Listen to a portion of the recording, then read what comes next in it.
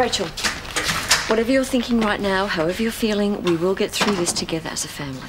You went and visited Angus, didn't you? And told him to break it off with me? Yes. You didn't leave her much choice. Libby. No, I'm sorry, Mum.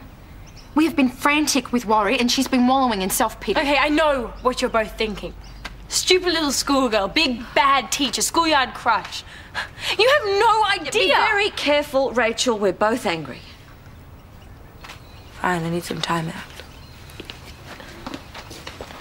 How long have you known where Rachel was? Since this morning. I tried to say she was okay. Why didn't you just tell us? Because the way she was talking about you, she needed to calm down.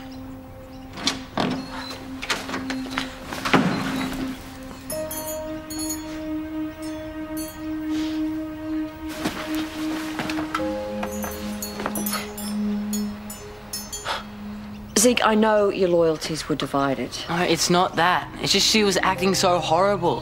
And you haven't been very well lately. I didn't want her to say anything to you. So you were trying to protect me and look after her at the same time. Oh, Zeke. Thank you. You did a really great job. Enjoy going through my emails, did you? Yes, you ran away because I told Angus never to see you again. Oh, so you can just stand there and admit it like you're proud of it. Oh, I'm not proud of any of this. Are you jealous of me? Is that what this is? For goodness sake. No, okay, then why do you have to threaten my boyfriend? 4 marriages isn't good enough. I am the adult here. I'm responsible for what you do. That's what you think of me, isn't it? A child, a stupid, immature child. He was your teacher. I loved him. Oh, for goodness I loved him, Rachel, and I still know loved you him. think you love him, but it's not real. You're pathetic. You're sad, dried up, jealous, and pathetic. enough. I hate you.